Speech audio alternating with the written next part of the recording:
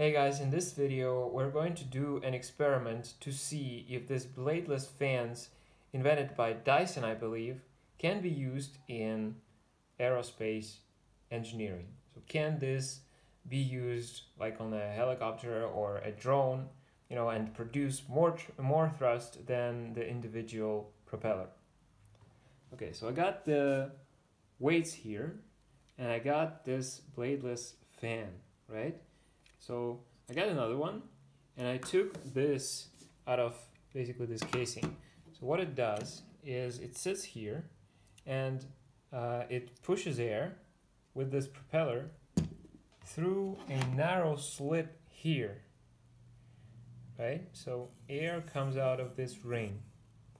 And then as you see, a curvature of this casing is such that it expands towards this side, and this means that the air will have lower pressure here, and in turn this means that a lot of air will be sucked in through this hole. And actually Dyson claims that most of the air will be coming through from the outside and not from this slit. Only a little amount of air coming from this slit. And this is actually true. I mean, if you turn this on and just fill the air and then close this hole, then the air volume will be very little. You can just tell this, okay?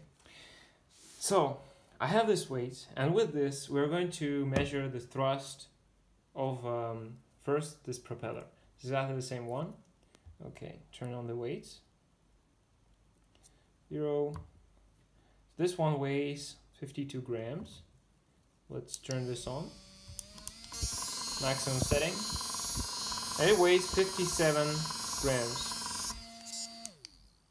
I don't know. I don't think it's a big deal that it wobbles around like this, but it weighs 57 grams. Okay, so it's 5 grams of thrust. I can also measure how much thrust it gives by just turning on the propeller, max setting, and putting it right next to the weights itself.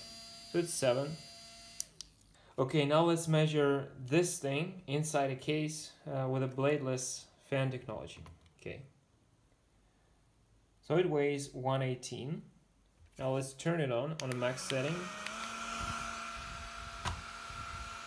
Measure that. That's 120 with the propeller on. Now let's measure with the fan blowing on weights themselves. So that's 2, also 2.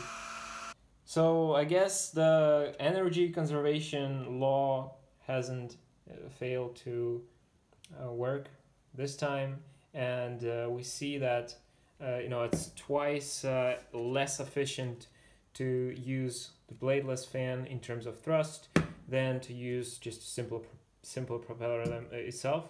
I just wanted to show the casing. So the casing is really solid. There are no slits or anything, no air coming out of nowhere, so all energy basically is lost in this redirection of air.